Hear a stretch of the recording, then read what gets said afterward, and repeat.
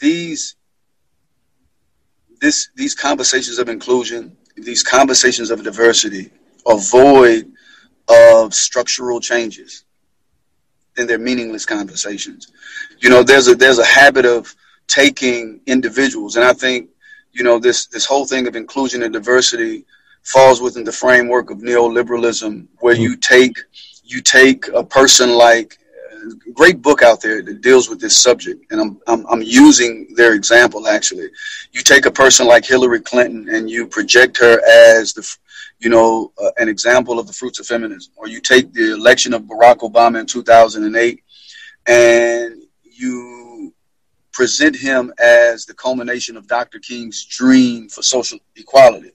And so while they've reached success, you know, in high political office, and they have lucrative careers as the faces of inclusion, millions of people, Black people, women, are incarcerated. Millions suffer from poverty. Millions are displaced, right? So until inclusion involves structural changes to where everybody benefits, then it's a smokescreen. It's meaningless conversations. So I would say no.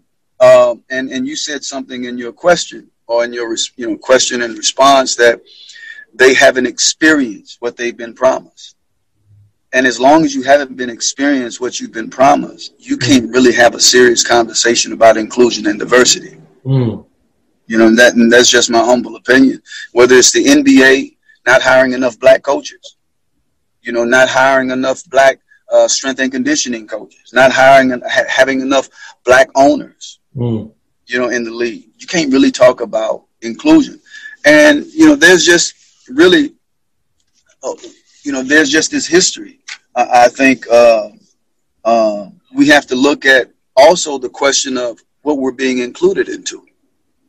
Right. You know, there's this lady that wrote, and I think I can't remember, Eli Massey, and I forget her name. Yes, they wrote this article, "The Violence of Inclusion," and how we can't talk. You know, if we're talking about inclusion, and I took this down as a note, because I think there's an emphasis on the visibility, and it often comes at the being visible, but it often comes at the expense of not having a sensible analysis of the institutions. And she said something that was quite interesting, and I wrote it down just because in terms of analyzing the institutions we're asked to be included in. She said that given the brutal, and take military for example, she says, given the brutal history of the U.S. military action, we also have to ask important questions about the meaning of participating in unjust institutions. Singling out the issue of inclusion without